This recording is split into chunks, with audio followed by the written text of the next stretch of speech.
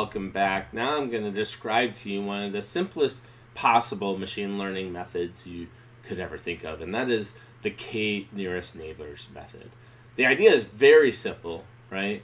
The label or classification that you should give to an object should be the same as those of other similar objects, right? So, and in fact, a lot of machine learning is based around that simple idea. It's just that they implement it in different ways. And in this particular case, the way we're going to implement it is we're going to plot each of those individual objects in a space, and then we're going to calculate the distance to the nearest neighbors in that space, right? Now, of course, the crux of the matter is that how do you calculate that distance, right? So if you have variables that are all of roughly the same distribution, like if you think back to the attributes data set that we looked at, they're all roughly distributed in the same way. It's very easy to calculate distance, right? Because you could use something like Euclidean distance, right? But what if you have some variables that are categorical variables, and some variables that are real valued, and some variables that are plain old just binary variables, right? Then how do you calculate distances in that space? And that's where kind of the rub comes in, the difficulty of using this method comes in. But once you've calculated that similarity, so I know that this particular individual is in this location in this space, I know what their class is, but I know the class of, say, 5 individuals near them, right?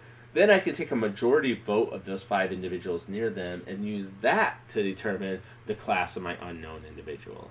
So let's take a concrete example, right? In this particular case, I'm using the all-state data set, right? And let's imagine that the triangles in this case are people who have opted in for a certain coverage level, and the circles are people who decide not to opt in. And I plot all the individuals on a graph, and I'm plotting it on a graph of the duration of their last policy and their age, right? And as you can see, there's some correlation here, right? There's a lot of individuals down here, which in the 0 to 500 duration range, but that means that many individuals don't have very long previous policies, right? But there are some individuals out here who have longer policies, and there doesn't seem to really be a correlation between age and duration, which you can see here right away. And this may not be the best classifier either, because it doesn't clearly show that the triangles and circles are different than each other. In the best possible world, if you're going to use k-nearest neighbors, you would like to see that the triangles and circles, when you plot them, based upon the features that you're looking at, are very distinct from each other. And we don't see that here, right?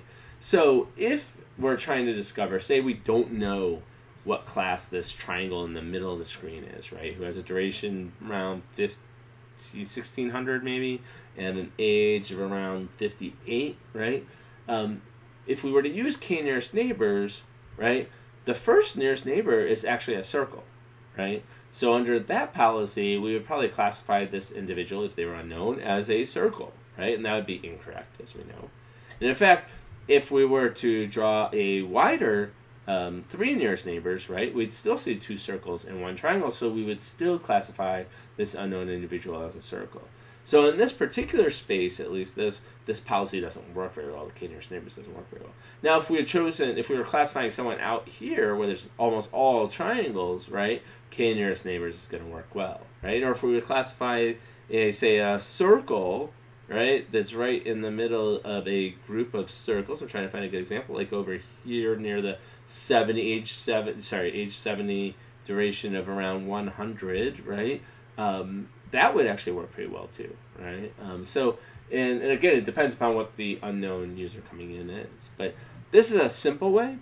Doesn't necessarily always work that well. But if you plot your data and you see that it's naturally separating into the different classes, then k-nearest neighbors is going to work very well for that approach.